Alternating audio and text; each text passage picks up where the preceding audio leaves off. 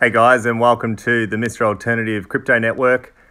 I can't believe it. It's happening, guys. I've been saying over the past few days that there'll be some volatility coming up to the Federal Reserve interest rates data, CPI data, and it's been extraordinary. Bitcoin and the crypto market's been going up the past few days. We've sort of dipped back a bit.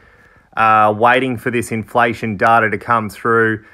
And as I've been saying, if the inflation data is less or equal to what has been expected, the market will pump. The reason why, that basically means we're coming to an end of the interest rate hikes, or it won't be as dramatic. So they have been raising interest rates every month by 0.75%. That's been happening month on month. Now we've had our first decline in inflation data, which basically means there's not as large of a need to keep hiking interest rates at the same rate. So that 0.75% could come down to 0.5% or even 0.25%. And basically what that means is there's more money in people's pockets and people can see the end of this interest rate hike in the future. So that will basically mean people will start getting confidence again and people will start deploying their money into the markets. And where's been the most hit? Well, it's been crypto and the stock market. And it's evident. So what I'll do, I'll go to my Coin Market Cap app. Guys, remember, subscribe to the Mr. Alternative Crypto Network YouTube channel. Hit the bell notification for alerts that'll come up every day. And comment if you want something that you want me to talk about. Comment on the YouTube page. So I'll go to my crypto Coin Market Cap app. So in here, guys, quite extraordinary. This is just loading up. Look at that. Bitcoin 24,559. It is up 6.96% for the day. Now, if I go into this and just show you what had happened the last 24 hours, okay, so you'll see over in this point over here, we got to 24,000 and then the inflation data was coming in about a day and a half's time. So we started retracing because people were getting nervous. Was that data going to be bad? And if it was going to be bad, we'd dump. But as I've been saying, we can't get much worse than what it's been. People are already expecting interest rate hikes and people are getting over not being able to do anything. So they've been waiting on the sidelines, waiting to deploy cash. As soon as that inflation data came out, look at this, 22,992, bang. We literally went straight up to around 24,000. The good news is we haven't come back. So I just went to the gym, the last hour or so, we've started pumping again. When I went over to the gym, it was about here, 24,300. Now it's 24,600. Let's hope this continues. Ethereum, wow. We're getting close to that $2,000 mark, guys. That's up 12.85% for the day. Guys, I've been harping on about doing DCA, dollar cost averaging. I hope you guys have been deploying small amounts. Look, last 30 days is up 75%. Now, you're not going to get those returns anywhere, guys. And the crazy thing is, it nearly got to 5,000 at one point. So you can see it is still less than half of what it was. So now is still the time to be DCAing in.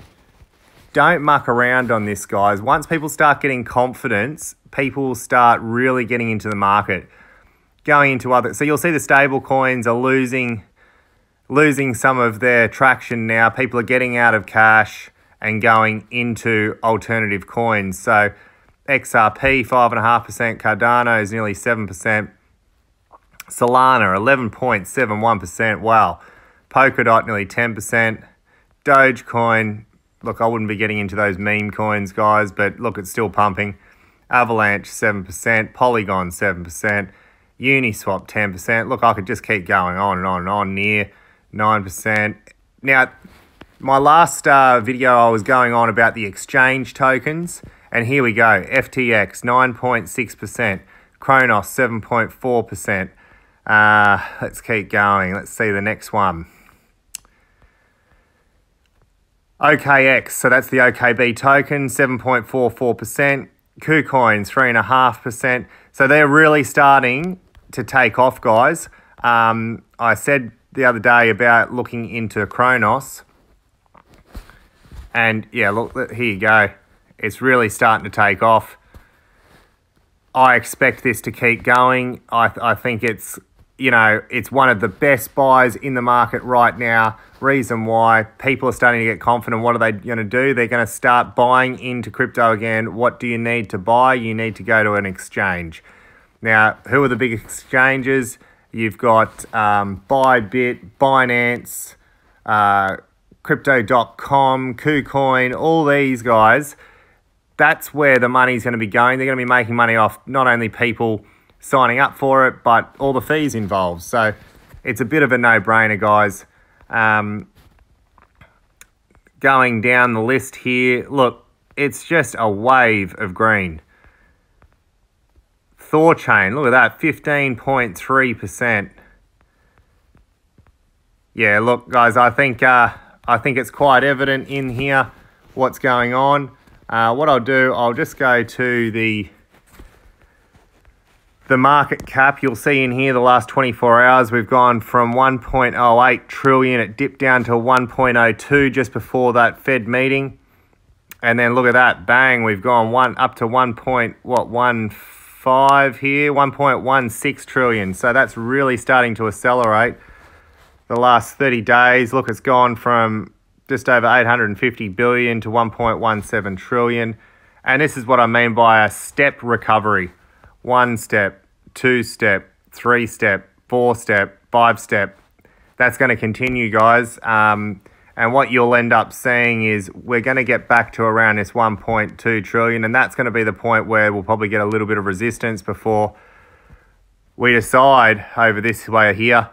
Are we on our way back up to this region? And then once we get back to that region, next stop is about here. That's the head and shoulders pattern right there. About here, and then, you know, it's all on. So what do we do from here? I think it's quite evident that you've got to continue on this DCA strategy. Whatever cash you've got on the side, deploy bits on any dip. Look, there might not be many dips now, but you're just going to have to bite the bullet. And Bitcoin still at 24,500 is cheap. It was 69,000. So guys, remember with your strategy, don't go crazy on all the small coins, but go safe. Go around 50% of what you want to spend on Bitcoin, Ethereum. The rest of the 50 split up into, say, you know, your Solanas, your Polygons. I would say I did a DCA pie chart, which is on my Facebook page. Have a look at that. I've broken it down into percentages. But guys, I'll be doing another post tomorrow. I think the pump's going to continue. Finally, it's happening.